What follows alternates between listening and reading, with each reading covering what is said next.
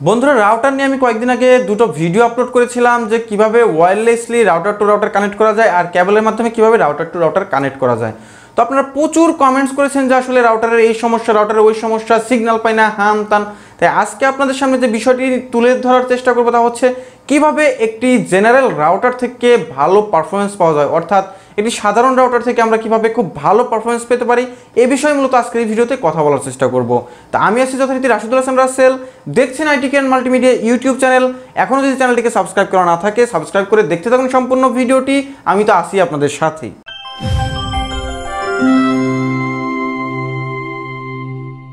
তো বন্ধুরা জেনারেল যে সমস্ত রাউটারগুলো রয়েছে 2.4 GHz বা 5 GHz যে রাউটারই বলুন না কেন, সেই রাউটারের সবচেয়ে বড় সমস্যা যেটি হচ্ছে সেটি হচ্ছে রাউটারের পজিশন। অর্থাৎ এক নম্বরে আমি যে বিষয়টিকে রাখবো সেটি হচ্ছে রাউটার পজিশনিং। আপনার রাউটারটি মূলত কোথায় সেট আপ করা আছে সেটা হচ্ছে অনেক বড় বিষয়। যদি আপনার রাউটারটি এমন একটি জায়গায় সেট আপ করা থাকে, অর্থাৎ যেখানে আপনার দেয়ালের পাশে, অর্থাৎ এমন একটি চিপার মধ্যে আপনি রাউটারটিকে রেখেছেন যেখান থেকে সিগন্যাল আসলে বের হতে পারছে না এবং আপনাকে আপনার জায়গা অনুযায়ী কাভার দিতে পারছে না, তো এটা কিন্তু একটা বড় ফ্যাক্ট। তাই আপনাকে এমন জায়গায় রাউটার স্থাপন করতে হবে যেখান থেকে আপনি পুরো বাসায় একটা কাভারেজ পান, অর্থাৎ বাসার সেন্ট্রাল পয়েন্টে, অর্থাৎ যেখানে রাউটারটা স্থাপন করুন না কেন সেটা যেন আপনার অবস্থানের সেন্ট্রাল পয়েন্ট হয়ে থাকে। কেননা অনেকে কিন্তু মোবাইল ফোন নিয়ে অথবা ল্যাপটপ নিয়ে বারান্দায় বা বেলকনিতে অ্যাক্সেস করতে পছন্দ করে, আবার অনেকেই বেডরুম থেকে পছন্দ করে। তো বিষয়টি এরকম হয় যে বেলকনিতে গেলে পরে স্পিড পাওয়া যায় না, আবার যখন আমরা বেডরুমে চলে আসি তখন স্পিড পাই, বা এর উল্টোটাও হতে পারে। তো সেক্ষেত্রে আমি আপনাদেরকে সাজেস্ট করবো অবশ্যই আপনাদের রাউটারটিকে একদম বাসা অথবা যেখানেই থাকুন না কেন তার মাঝ বরাবরে রাখুন, আর রাউটারটিকে অবশ্যই উপর দিকে সেট আপ করুন। কেননা রাউটারের যে সিগন্যালটি এটি কিন্তু মূলত উপর দিকে যায় না, এই সিগন্যালটি কিন্তু নিচের দিকে নামতে থাকে আস্তে আস্তে, কারণ এটি একটি ভারী সিগন্যাল। 2.4 GHz হোক বা 5 GHz হোক, এই যে তরঙ্গটি সেটি কিন্তু অনেক ভারী একটি তরঙ্গ বা ভারী ফ্রিকোয়েন্সি। তাই আপনাদেরকে বলবো অবশ্যই রাউটার স্থাপনের ক্ষেত্রে এই জিনিসগুলো একটু চিন্তা ভাবনা করে তার পরবর্তীতে রাউটার সেট আপ করবেন, যে রাউটারটি যেন বাসার সেন্ট্রাল পয়েন্টে থাকে। আর দুই নম্বর যে জিনিসটি বেরিয়ে আসে তা হচ্ছে রাউটারের চ্যানেল সেট আপ, অর্থাৎ রাউটারের ভিতরে যে ফ্রিকোয়েন্সিগুলো রয়েছে তার একটি সেট আপ। এ নিয়ে কিন্তু আমার একটি পূর্বে ভিডিও করা রয়েছে যে কীভাবে খুব সহজেই রাউটারের সেটিংস পরিবর্তন করে আপনার ভালো স্পিড পেতে পারেন। চাইলে আই বাটনে আমি লিঙ্ক দিয়ে দিচ্ছি, সেখান থেকে ভিডিওটি দেখে নিতে পারেন, অথবা ভিডিও ডিসক্রিপশনেও আমি এটি লিঙ্ক দিয়ে দেবো। তো এই বিষয়ে একটু কথা বলি। মূলত আমাদের যে রাউটারগুলো ব্যবহার করি আমরা তা হয়ে থাকে 2.4 GHz। আর এখন বাজারে যে রাউটারগুলো পাওয়া যায় তার মধ্যে অনেক 5 GHz রাউটার রয়েছে। তো 5 GHz নিয়ে মূলত কোনো কমপ্লেন নেই, কেননা 5 GHz এর যে চ্যানেলগুলো রয়েছে সেই চ্যানেলগুলো কিন্তু আসলে ওইরকম আমাদের আশেপাশে থাকা অন্যান্য যে ডিভাইসগুলো রয়েছে বা অন্যান্য যে রাউটারগুলো রয়েছে তার মধ্যে যে ইন্টারফারেন্স সেটা কিন্তু হয় না।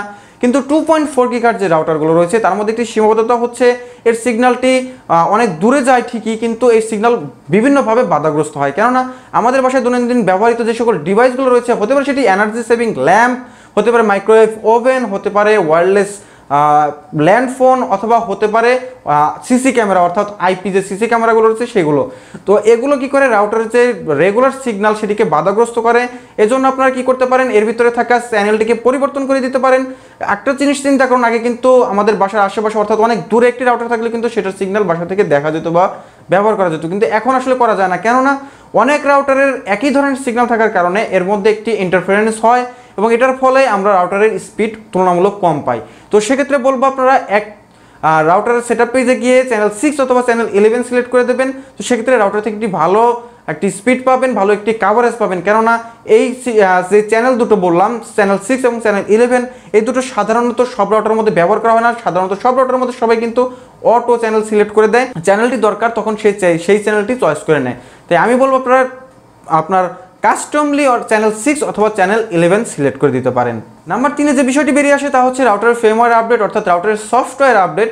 প্রত্যেকটি রাউটার ম্যানুফ্যাকচারার কোম্পানি কিন্তু রাউটারের জন্য প্রতি বছর বা কিছুদিন পর পর কিন্তু নতুন নতুন সফটওয়্যার আপডেট নিয়ে আসে। আমরা অনেকেই এই বিষয়গুলো লক্ষ্য করি না বা এই বিষয়গুলোকে আমরা চিন্তাও করি না। মূলত সফটওয়্যার আপডেট কেন আনে, যারা মূলত স্মার্টফোন রেগুলার ইউজার বা একটু ভালোভাবে চিন্তা করলে দেখতে পাবেন যে বিভিন্ন বাগ ফিক্স করার জন্যই কিন্তু রাউটারের এই নতুন নতুন সফটওয়্যারগুলোর আপডেট নিয়ে আসে।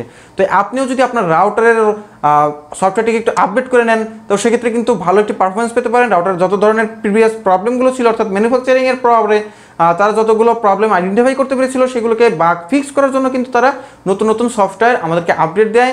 আপনার রাউটার ভেন্ডরের ওয়েবসাইটে গিয়ে আপনার রাউটারের ভার্সন অনুযায়ী কী ভার্সন আসছে এবং লেটেস্ট কী ভার্সন আসলো সেটি চেক করে সেই ফার্মওয়্যার আপডেটটিকে ডাউনলোড করে আপনার রাউটারে ইনস্টল করে দেবেন।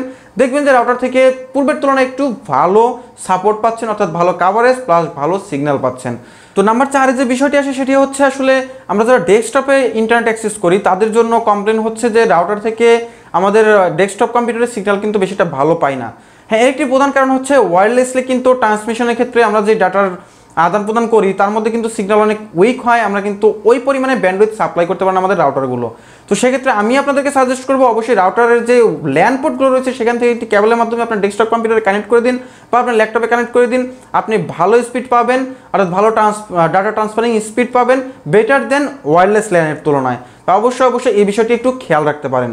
নাম্বার 5 যে বিষয়টি রয়েছে বন্ধুরা সেটি আরও একটি গুরুত্বপূর্ণ, সেটি হচ্ছে আমাদের যখন রাউটারগুলো কিনি ম্যাক্সিমাম রাউটারে কিন্তু অ্যান্টেনাগুলো বিল্ট ইন দেওয়া থাকে। তাই চেষ্টা করবেন রাউটার কেনার সময় যে রাউটারগুলোর অ্যান্টেনা খোলা যায় এরকম রাউটার কিনতে, কেননা আপনার কাভারেজ অনুযায়ী অর্থাৎ আপনার এক্সপেক্টেড কাভারেজ অনুযায়ী কিন্তু আপনি ভালো গেইনের অ্যান্টেনা পরবর্তীতে কিনে সেখানে ব্যবহার করতে পারবেন।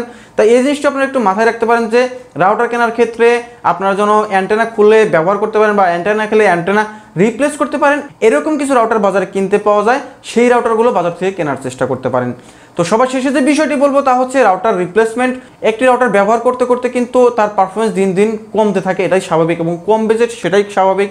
তো সেক্ষেত্রে রাউটারকে আপনারা রিপ্লেস করে দেখতে পারেন। তো রাউটার রিপ্লেস করার আগে আপনাদের যে অ্যাডাপ্টারটি রয়েছে রাউটারের সেটি আপনারা একটু রিপ্লেস করে দেখতে পারেন, কেননা দিন দিন যাওয়ার পরবর্তীতে কিন্তু রাউটারের যে অ্যাডাপ্টারটি রয়েছে তার কিন্তু অ্যাম্পিয়ার শক্তি কমে আসতে থাকে। তো রাউটারের যেই পাওয়ার ডিভিশন বা পাওয়ার সেক্টরটি যেটি রয়েছে অর্থাৎ পাওয়ার সাপ্লাই ইউনিট যেটি রয়েছে সেটিতে কিন্তু আস্তে আস্তে সেটি দুর্বল হতে। তাই বন্ধুরা আমি যেটি বলবো যে রাউটার পরিবর্তন করার আগে অবশ্যই রাউটারের অ্যাডাপ্টার পরিবর্তন করে দেখবেন। এবং সর্বশেষে যেটি বলবো যে রাউটারের পারফরমেন্সে কিন্তু দিন দিন কমে আসতে থাকে, কেননা রাউটারের ভিতরে থাকে প্রসেসর, রাউটারের র্যাম, তো রাউটারের যে সার্কিট বোর্ডটি থাকে সেটিও কিন্তু দিন দিন দুর্বল হতে থাকে। তো সেক্ষেত্রে আপনারা যেটি করতে পারেন যে আপনাদের ব্যবহৃত সেই রাউটারটিকে রিপ্লেস করতে পারেন, কেননা 2-4 বছর ব্যবহার করার পরবর্তীতে কিন্তু প্রত্যেকটি ডিভাইসেরই আয়ু ধীরে ধীরে কমতে থাকে। তাই বলবো যদি আপনার এক্সপেক্টেড অনুযায়ী যদি স্পিড বা কাভারেজ আপনার রাউটার থেকে না পেয়ে থাকেন তাহলে অবশ্যই আপনার রাউটারটিকে রিপ্লেস করে নিতে পারেন। এবার সবার শেষে যে বিষয়টি রয়েছে তা হচ্ছে 5 GHz রাউটার। বাজার থেকে এখন কেনার সময় অবশ্যই 5 GHz রাউটার কিনবেন, কেননা 2.4 GHz এর তুলনায় কিন্তু 5 GHz একটু কাভারেজ বা স্পিড কিন্তু ভালো পাওয়া যায়। যদিও 2.4 GHz এর যে রাউটার সমূহ রয়েছে সেটি কিন্তু কাভারেজ অনেক দূর পর্যন্ত দেয়, যেটি কিনা 5 GHz দেয় না, অর্থাৎ 5 GHz কিন্তু আপনি কাভারেজ অনেক বেশি পাবেন না বেটার দেন 2.4 GHz রাউটারগুলোর তুলনায়। কেননা 5 GHz এর রাউটার অনেক ভারী, অর্থাৎ এই তরঙ্গটি অনেক ভারী হওয়ার কারণে কিন্তু অনেক দূর অবধি কাভারেজ দেয় না। তো সেক্ষেত্রে আপনাদেরকে অবশ্যই বলবো সব বিষয় মাথায় রাখবেন। আবার এটাও একটি বিষয় যে 5 GHz রাউটারগুলোর মধ্যে কিন্তু 2.4 GHz দেওয়াই থাকে, তাই যে ডিভাইসের যেটা যখন দরকার সেই ডিভাইস তখন সেটাই নিয়ে নেবে রাউটার থেকে। তো সেই ক্ষেত্রে এগুলো চিন্তা করার কোনো কারণ নেই। আশা করি ভিডিওটি আপনাদের কাছে ভালো লেগেছে, আশা করি সম্পূর্ণ বিষয়টি আপনাদের কাছে ক্লিয়ার। তো নতুন ভিডিও নিয়ে আসবো খুব শীঘ্রই, আজকের কোনো কথা বলবো না, নতুন ভিডিও দেখার আমন্ত্রণ জানিয়ে আজকের মতো আমি এখানেই বিদায় নিচ্ছি। আসসালামু আলাইকুম।